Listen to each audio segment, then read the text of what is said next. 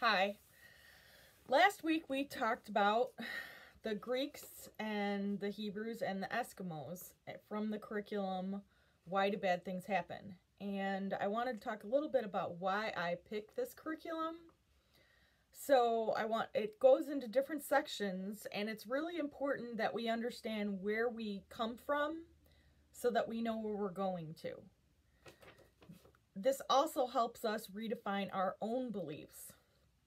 So it's in different sections, and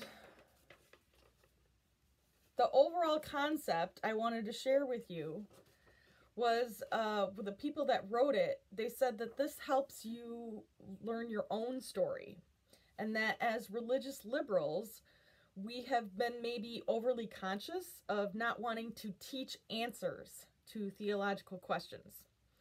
But this caution's unnecessary if we give our own viewpoint.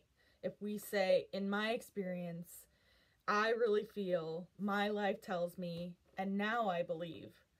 So this sharing is, I'm not imposing it on you, but it reveals that we all have spiritual depths, and it gives you guys, the kids, you feel free to have your own answers and be different and to write your own story.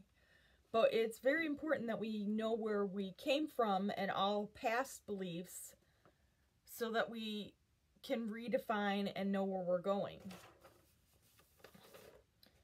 So it's in different sections. The first section is, why do bad things happen? Some people think it's because God or gods did something very wrong in the beginning, or people.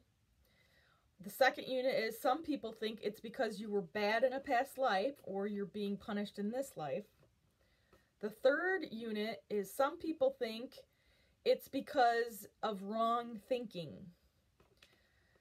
The fourth unit, it's because of evil spirits. The next one is, it's because you upset the harmony of the universe. Now, a lot of Unitarians are very comfortable with that concept. And the next one says it's because you were bad or God is punishing you. Another one, it's because an evil force is fighting against a good force. And that is very common in a lot of our TV and movie themes. Another one, the next unit says it's because of fate. The next one is, it's just the way the world is. And this is a very Unitarian concept. The next one, we will always be searching and wondering. And then, how do we make good things happen?